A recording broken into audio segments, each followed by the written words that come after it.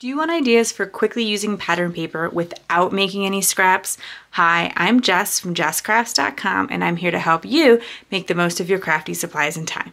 So let's get making. Today I have 6x6 paper busting template for A2 size cards number 42, which means that there are 41 other paper busting templates available at JessCrafts.com. So if you like this idea of creating pattern paper without scraps, but maybe this design isn't for you, then there are 41 other designs to check out and use.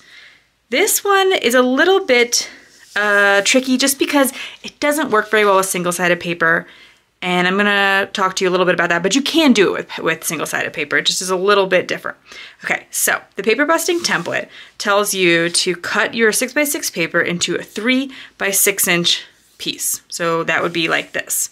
And then you're gonna cut this diagonal piece. And it's 2.5 inches long on this side and 3/4 of an inch on this side.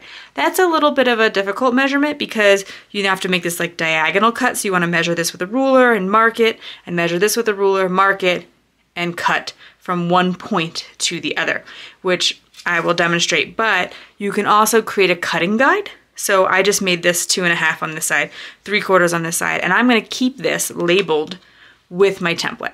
So I keep my templates in a binder. If you want to see that, I have a video about how I store my templates, but they're all in page protectors. And I can just slip this in the page protector and I don't have to do the measurements next time. I can just kind of hold this up to the paper and make the cut.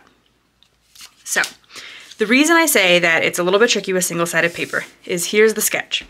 And this sketch, if I was working with single-sided paper, I'm taking the big piece that's opposite the small piece, and I can layer them together to match this sketch. If I had single-sided paper, the other two pieces make a mirror image of the sketch. And so then you would have to put it on the right side of the card instead of the left side. So technically it doesn't follow the sketch, but it's not a big deal. You can totally just do it that way, and then it does work with single-sided paper. Directional paper is also fine because I don't change the direction of anything, so if you have a clear top and bottom, you're good. If you have double-sided pattern paper, you can mix things up. You can flip it over for the second card. You can mix the two sides of the card. You know, you can change things up how you like and just kind of make this general pattern. Once you have your 3x6 pieces, then you'll want to make a mark, and you can do that right there on your paper trimmer. The directions explain exactly how to make the marks on the paper, but if you mark it at 5 1/4 on one side and 2.5 on the other. It also gives you the reverse measurements, the 3.5, so you can do it whichever way makes more sense to your brain. But you don't really have, it doesn't have to be any particular thing. So as long as you are going to, and we're gonna test this out, because some of these things make sense in my head, but as long as it's 5.5 on one side, then the next marking shouldn't really matter. So if I make a little mark at 5.5, and then I just chop a diagonal, it should work. Let's see if it works. So this is obviously, because here's like the measured size, a different size of, you know, this triangular piece here, but it still makes the same card. And it's just gonna give you different proportions of each paper. So hopefully that makes sense, and that will allow you to feel encouraged to make a sort of faster way of doing it and not necessarily have to use the measurement. Although once you make the cutting guide, it is super fast anyway. I'm gonna actually assemble my card as technically wrong because I'm going to do the one that's opposite. And I'm going to make more than one card, so you'll actually see that in the end blog post or pictures or whatever. But you know, it's just one of those things. I just want to assure you, it doesn't actually matter all that much. It's not really about following exact rules to make this work. It's about just having fun and actually getting that pattern paper onto cards without the dilemma of having some scraps left over that we then have to figure out what to do with on our next project. So just add some adhesive to the back and layer them up. There is no mats for this project, which is what makes it super, super fast to work with. So what you're gonna do with your second piece of paper is line it up in the corner of your first one and along the edge there so that they overlap perfectly And then that is the sketch design. And then we'll keep assembling a card to, you know, show you that complete idea. If you're thinking, as I kind of was to myself to a certain extent, why did you choose such a difficult paper? Because it's a little bit odd, like, you know, this sort of drab background and then flipping it over and having the rainbow, but it's only this partial rainbow. And I was actually inspired by a new release from Spellbinders. So I have this duck with umbrella and the I've Got You Covered. So it's part of the Showered with Love release. There's a lot of really cute things, but I fell in love with the duck. And he's got quite a few pieces, but there's different ways of dressing him up, and so it makes it really, really cute. And of course, Spellbinders does what it always does, and makes it easy by attaching things that you would traditionally all cut out of the same color.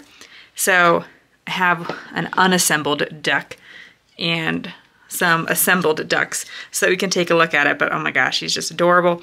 And not only is, like, you know, because this pattern, part of the pattern paper kind of looks like water and rain, and then it has the rainbows, which makes sense with, you know, this duck dressed up for the rain, but there's also this sentiment in the stamp set that says you can't have a rainbow without a little rain.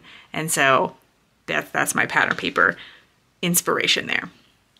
So here is the duck, like, complete with galoshes and everything. I think that's so cute. You can do it though without the rain boots as well, and you can do just a plain duck if you don't need a rainy day duck. And I love that because if you're thinking ahead like me, well, this little duck would be perfect for Valentine's Day on top of, you know, using it with this sentiment set or using it with the rain theme, as I just now have a duck for that holiday as well. So we have this little duck, and he gets, you can dress him up, like I said, to varying degrees. We want to get out our Barely Art glue to assemble the duck, put on his little hat. Do kind of think ahead a little bit about, like, you don't want to put glue all over the hat, because if you look, not every piece of the hat is going to be covered by the duck, so you might accidentally glue it to your work surface. It can be helpful to work on, like, a scrap paper or like scrap parchment paper, something that's not so sticky, if you tend to be like an over gluer. And I always like to look at the example to give me some tips. This doesn't show the completely dressed duck though, so that's why I wanted to demo it for you here.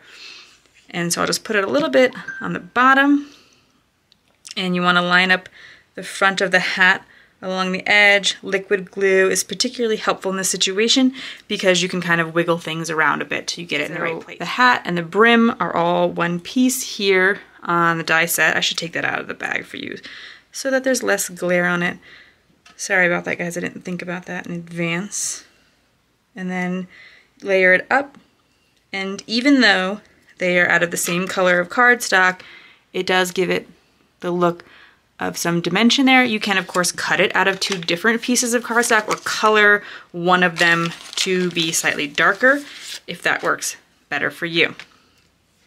Okay, and then these pieces, I will admit, and maybe I'm not using them correctly, but I think I figured it out.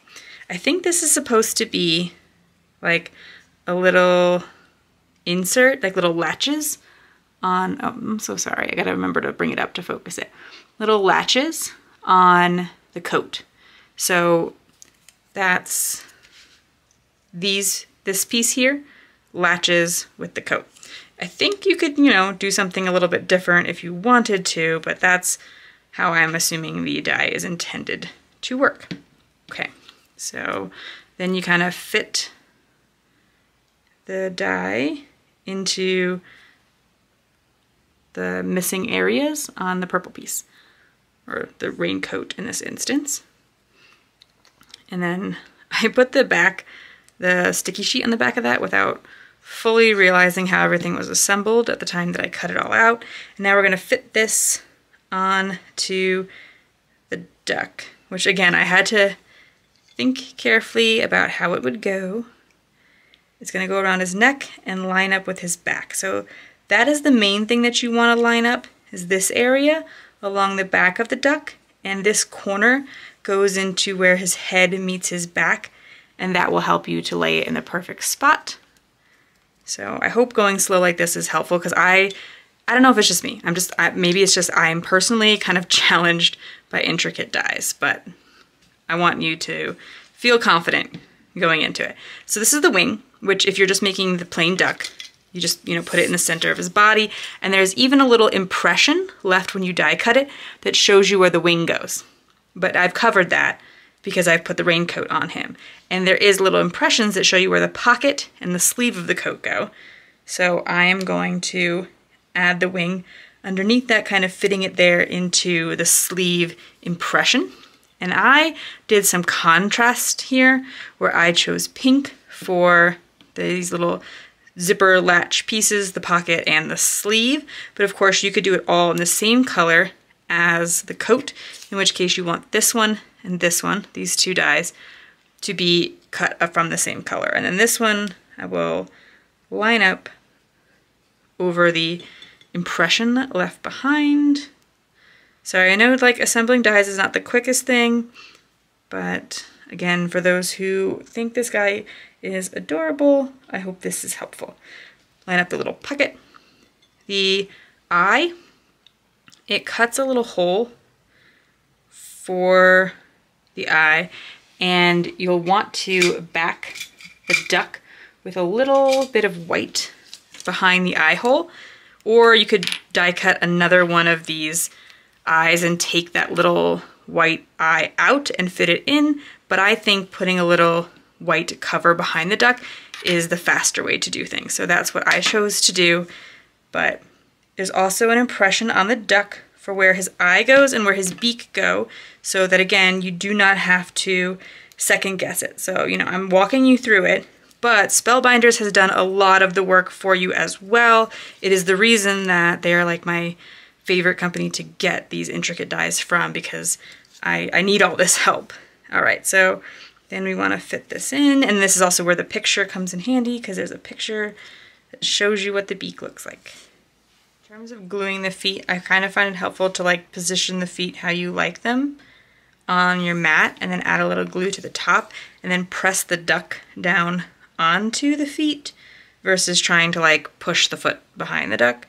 But that might just be a personal preference, and think about where the duck's feet would stick out in a realistic way. If you're going to add the galoshes, you may want to separate the duck's feet a little bit more. One of the reasons that I like to make sometimes really clean and simple cards, in terms of like that's my design there, is because when I take all that time to die cut and assemble the duck, it's okay because I've saved some time with the other part of my design. So I'm going to stamp my sentiment on a strip of white paper to help ground the duck in my design, like give him kind of something to be standing on a bit. Okay, this is a little inappropriate, I guess. I don't know. But like, I didn't like having the duck overlap, because I always think it's weird when like something looks like it might be coming out of the butt. Like he's releasing rainbows. I don't know. Like it strikes me as odd. I don't like to do that. I like to make sure it's on a like a more neutral background in that sense. But yeah, sorry if that was, I don't know, inappropriate. But we're going to now stamp the sentiment. You can't have a rainbow without a little rain, and think about where we're gonna try to place everything here so that I can stamp my sentiment in the right spot. You can get out like a stamp positioner or a MISTI if you want. I have stamped this a few times on scrap paper to make sure that I'm getting a pretty decent impression, and then I want to make sure that I don't let it dry too much because I'm jibber jabbering here. All right, stamp it down. When I use a stamp block, I like ones with grids and stamping on my grid mat because I'll get it straighter than I would otherwise. And I like to hold it down for a little bit so that the ink has time to transfer. I don't want to like smush it, but like just, firmly hold it down. Give the ink a few minutes to transfer, because I find I tend to get a little bit better of an impression when I do that. And then we'll we'll glue this down, glue our little duck on top, and then I can create a few more with the other cute little ducks I've assembled. So I just want to take one little quick look at these to just kind of show you, because I did switch back to the one that looks like the sketch, that like if I were to put all the paper on the other side, this is what I would do. I would make it such that the duck is still on the left side and facing towards the sentiment. I wouldn't want the duck to be looking directly off the card with the sentiment behind them. I think that it's important for the line of sight of a critter or person on the card to lead you towards the sentiment generally, or towards the inside, like where I want you to look next. And I also used the paper that I cut that was actually a little bit of a different size. I didn't use the exact measurements. I kind of just went rogue and chopped the paper. And I actually kind of like it better because it gives you more of the rainbow look. And then we all can agree that the one on the galoshes is the cutest, right? Or rain boots or wellies or whatever that you call them. And leave me a comment below with what you call him if you're with me that he's the cutest, or you can just tell me that what you call them even if you don't. But I think those are the 3 words I'm familiar with for them. But yeah, I can't resist his little shoes. I think they are so, so cute. If you found this video helpful, here's another video where you can find more ideas for enjoying your crafty time and supplies. Let me know you like this video with a share to your crafty community, subscribe and click the bell so you don't miss the next template or tutorial, and check the video description for product links. See you in the next video.